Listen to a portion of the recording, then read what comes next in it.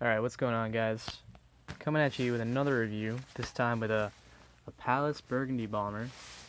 Not gonna front, I don't know a whole lot about Palace as a brand or this item specifically, and I don't exactly know, what kind of tags are supposed to be present, but I'm going to take you around the entire item and show you everything that's going on. Something else to note. This is, I think, one of the most quality items I've purchased from Union House, and it was only 58 bucks. So this is a great jacket. It feels really nice. The material, rainproof, waterproof, rainproof, and it comes, I didn't know, comes in this nice little Palace bag right here. So I think it was 58 bucks. I'm not sure if shipping was free or not, but yeah, let's go around the jacket.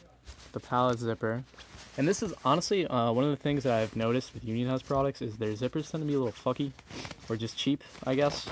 Not the case with this zipper, and I don't know if it's the thing I'm holding right now or the zipper itself just feels better. Okay,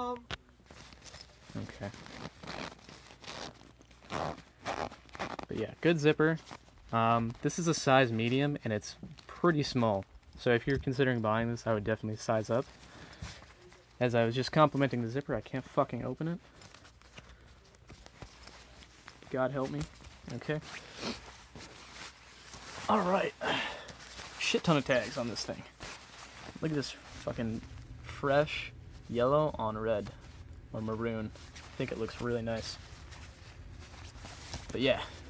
Alright. Tags that I don't know anything about. There's a lot of shit going on here. Look at it. Alright, it's telling us about fibers. Exceptional warmth. Effective when damp. Thinsulate. I guess that's a Palace material. It feels like it's real, man. Like this waterproofing stuff is good. Feels nice. Okay, Palace. Palace. Holy fuck, there's so many tags. You get the little Palace triangle thing. You're supposed to be able to open it. I don't want to fuck up the tag. This is, I don't know if you're supposed to be able to open it, but it feels almost like you're supposed to. It's cardboard. This one's more solid than the rest. But yeah, you got that. And Palace medium, it's printed on. That's it for the tags. Got this little thing. And then we go to the interior wash part. Got the Thinsulate platinum. Palace skateboards, wash tags,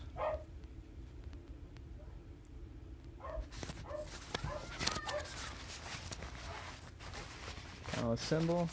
You got little zipper on the arm thing, the pouch. It's pretty small. You wouldn't put much in here. And then you have normal pockets, where you'd think hoodie pockets would be, or bomber pockets, I guess, in this case. But yeah. And it's a little tight on the bottom here, this material. Not sure what it's called, but it's that stretchy stuff on the bottom of hoodies generally. And it feels really good and taut right now.